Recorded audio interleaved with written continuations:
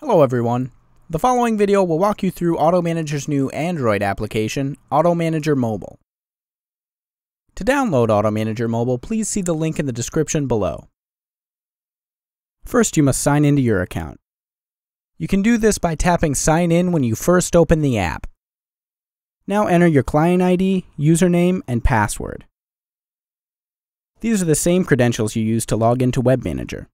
By tapping this checkbox, you can tell AutoManager.Mobile to remember your login information. You can get back to this home screen by tapping Home in the upper right of the app. You can log out of AutoManager.Mobile by tapping User on the home screen and then tapping Sign Out. With the AutoManager.Mobile app, you can add and edit Web Manager inventory right from your phone. We will start by adding a vehicle.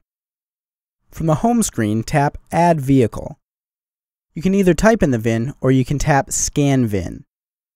If you choose to scan the VIN, all you need to do is point your phone camera at the VIN barcode on the car.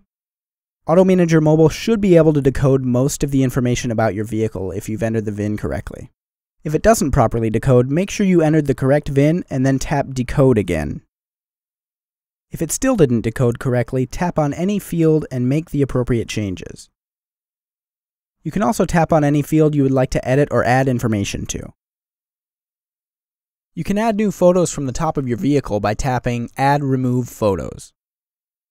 Next, choose whether you would like to add existing photos to your vehicle or if you would like to take new ones using your phone's camera. When you're finished editing your vehicle, make sure to tap Save at the bottom of the page. AutoManager.Mobile will also allow you to run vehicle history reports such as the National Motor Vehicle Title Information Systems Report, or NMVDIS reports for short. AutoManager.Mobile allows you to pull Carfax and AutoCheck reports as well. However, you must enable Carfax and AutoCheck from inside Web Manager.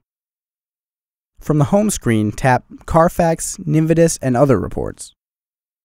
Now choose which type of vehicle history report you would like to run. You can either type in or scan the VIN of the vehicle you would like to run the report for.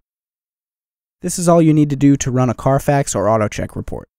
If you are running a NMVDIS report, choose whether you would like a corporate report or a consumer report, and then choose the language of the report. If you would like to run a new NMVDIS report, regardless of whether you have previously pulled a NMVDIS report for your vehicle, tap this checkbox. Once you are ready, tap Get Report. Your report will show up on your phone for you to review. You can also review any NMVDIS reports pulled from AutoManager.Mobile in Desk Manager or Web Manager at no additional charge, so long as you don't run a new report in Desk Manager or Web Manager. You can also edit existing vehicles from AutoManager.Mobile. From the home screen, tap Search Makes and Models. Now find and tap your vehicle on the list.